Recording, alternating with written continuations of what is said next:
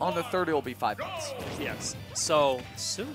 Yes. So, this game starting out with Arc's traditional, you know, Mega Man zoning.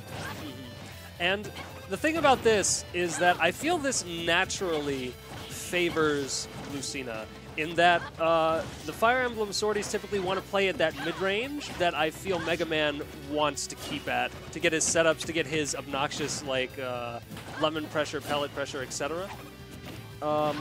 So you might see KingArc trying to go a little bit heavier in so he's a better chance of winning against disjoints, but that also means that he has to get in on E, and Mega Man doesn't have the greatest tools for getting his way in, although Leaf Shield is a great option. Leaf Shield is great, but not as one size fits all as it used to be. Absolutely. It's still good. It's definitely not abusable either, because if it fails, if it's not a punish situation with Leaf Shield, it is automatically E's turn. And he... Just like there. Yes. If KingArc does not retreat, then he... nice Crash Bomber mixes too. Yep. So that was a good follow-up right there, trying to get him with the down air, but slightly mistimes it, which is unfortunate. Pop quiz, what's down air called? Meteor Knuckle, I think. Hard Knuckle. Hard Knuckle. And speaking of hard, we get the shield break on stream. So this comeback is going to be hard. Real talk. If E wants to play this spacing, and... Oh, he's going to lose patience before Mystery. If Arc wants to win this by spacing, he probably won't. He's going to run out of patience before E does. And even if he plays this super patient, he's got 3 stocks to go through, 2 stocks to go through. Yep. 2 stocks to go through, where it's very difficult not to trade or lose trades against such a solid disjoint as Lucina's. Right, yeah. And that's sort of the percent that you can't really take with this, because Lucina is not so much of a kill setup character. She kind of just gets the straight She whittles hit. you down and then gets you. All right. A lot of kill moves being thrown out. You see Arc's definitely looking. As I said, he's not going to win with patience. He's going to win with decisive, hard reads. All right, and see, he's looking for him. So that's it right there. On Leaf Shield on Shield like that, when he releases, it's sort of a mix-up, not really. And then if he releases it in his face, it's a punish. If he jumps away, he escapes a punish, but it's E's turn, and he's at the range that he doesn't want to be in. Arc looking for the ledge trump back air, which might have killed. At this percent? Damn. I wouldn't be surprised, though. I could believe it. All right, nice. Not going to do it. Maybe up smash would have been a better choice for damage output. Maybe. All right, good follow-up on the up air. All right, early up B will do it. Can he come back for that? No, he didn't even have his jump. That's unfortunate. But again, very difficult to come back, but KingArc making it look like he definitely had a good chance on that. Can we see that shield break?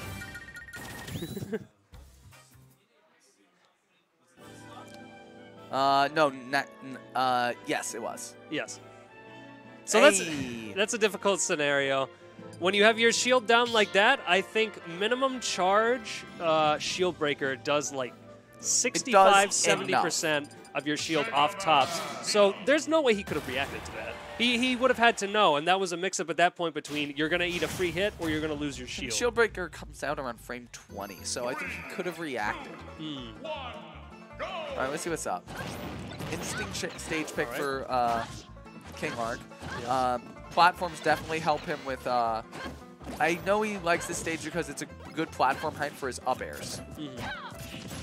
Feel that? Good punish out of shield. I'm surprised he got that pickup. I think KingArc is staying too close to the ledge when he's ledge guarding. I think his choices are like... See, now he's already adapted.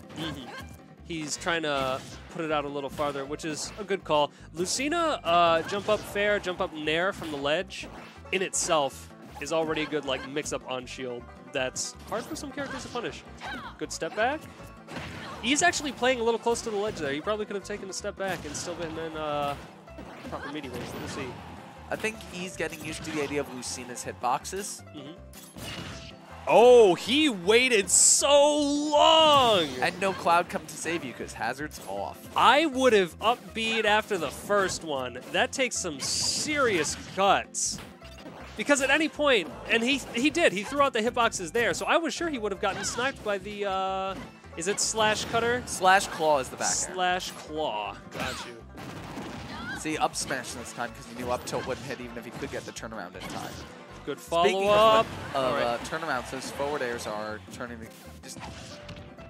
So, KingArc just... The parrying the first hit of Marcina back for... Oh.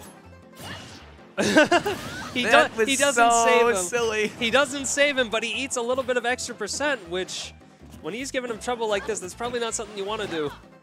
Ooh, the spacing, the up air wasn't able to apply shield pressure. Yep.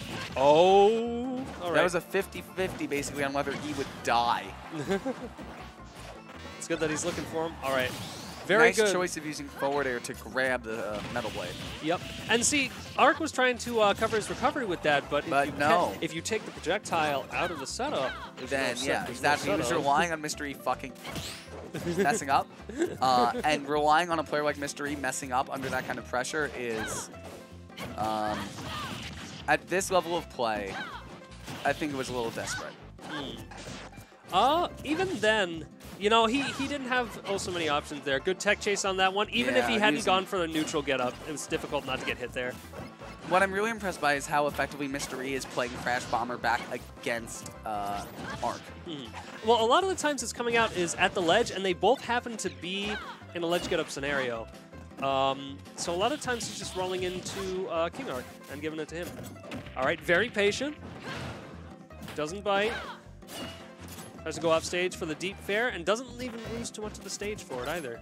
Turned neutral very quickly. All right. Oh, he could have up tilted. All right, good setup. Good setup, forcing a high recovery and then covering it with that smash. Yep. That smash, a projectile that Mr. E can't just grab. Yes. A very simple setup. Cover the low and encourage your person to jump and then catch the jump, but it's effective. Yeah. Now, Mr. E can take this if he plays his cards extremely right. All right. I think that was a double switch right there. Yeah, definitely. All right. Tries to go for the grab. That was actually a really good call at trying to catch him during the landing frame. Again, reliably catching these metal blades. Shutting down a huge... a down air will do it. He was ready for it. I mean, that's the secret, right? If you know what will kill you, then you got to be ready for what's going to kill you. You know what I mean? So very difficult situation for Arc here, especially as Rage starts to come on board for E. But any stray hit will end up killing. Like up throw, the Fire Emblem Yeet. Yes. A string of 2-0 sets. And it's so odd to see so many 2-0s in that all the players that we've been seeing are very strong. Oh, yeah. KingArc